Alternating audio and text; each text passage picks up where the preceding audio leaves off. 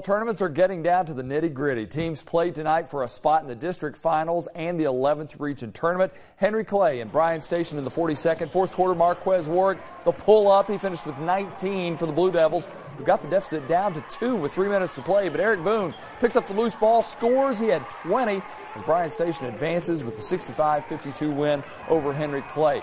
In the second semifinal, Frederick Douglass taking on Scott County, and the Broncos' Justin Mitchell drives for 2 of his 13 in the game. Frederick Douglass down 14-10, but Scott County creates turnovers. Michael Moreno gets one, slams it for 2 of his 24. He also had 16 rebounds and 5 assists. Scott County wins it 79-53. To the 43rd, where Lafayette carried the best record in the city against Dunbar. The Bulldogs had the lead and extended it as Isaiah Allen finishes on the break. 29-24 Bulldogs.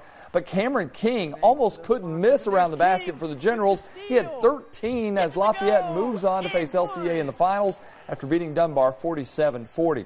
In the girls' 43rd, the host LCA taking on Lafayette. Caroline Bennett poured in 35 points as she hit 9 three-pointers. She added 8 rebounds, 3 assists, and 3 blocked shots. Lafayette is in the title game after beating LCA 68-32. The UK baseball team is off to a 4-1 start to the season. Nick Mingione's Wildcats started the season ranked number 8, and they have high hopes to reach the College World Series. And as Charlie Walter reports, they're quickly gaining a following. The team has their eyes set on Omaha, and the fans have clearly taken notice. There was a party going out there in the outfield. Like, I'm trying to yell it to get our outfielders' attention, and, I'm sitting there going, well, they can't hear. I think they're playing Garth Brooks out there or something. 4,118 showed up to the final home opener at Cliff Hagan Stadium. That's the largest regular season crowd in the ballpark's 50-year history.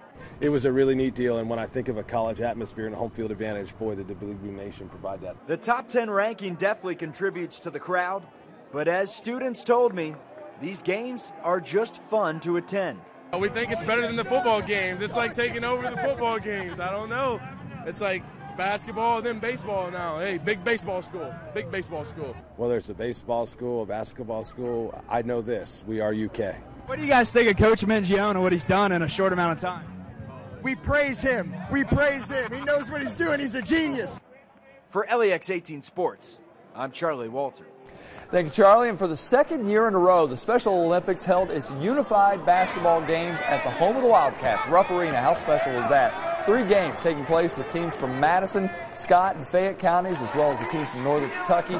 Several former Wildcats came in to play with these players for the unified game. LEX 18 News. We'll be right back.